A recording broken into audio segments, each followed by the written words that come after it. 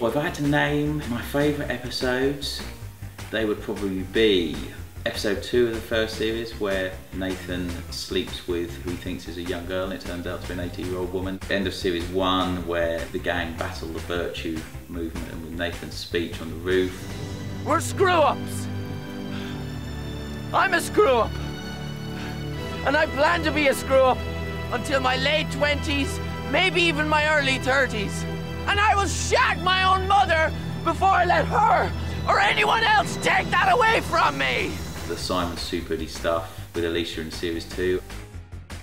And then some of the later episodes I really liked were things like the zombie noir story in series 4, the death of Curtis, and I felt that really worked. I think the power still makes me smile when I think about it is probably lactokinesis.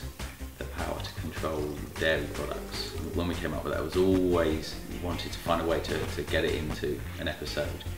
And finally did it at the end of series 2, and it still makes me smile. Oh, I get the ideas for powers from lots of places. Things that pop into my head, things I see on the internet, just random thoughts, just a search for things that we can execute well and fits with the show and we can do on our budget. So, you know, from things that people said to me, a million different places. From making Misfits, I suppose I've learned how hard it is sustaining a series, how sort of tough it is getting the sort of variety of stories across 5 series. And I think how hard it is to combine sort of genre with humour and drama and sort of combining those elements. Constantly learning about what does and doesn't work, and you know, you can get quicker writing the scripts, I suppose, because you know how to do it. I'm sure even at the end of this series will be things I'll be thinking I should have done differently. I think that's just the nature of the beast. Usually as a writer you write something and then when you watch it in the edit or wherever you think, oh God, this is a painful process.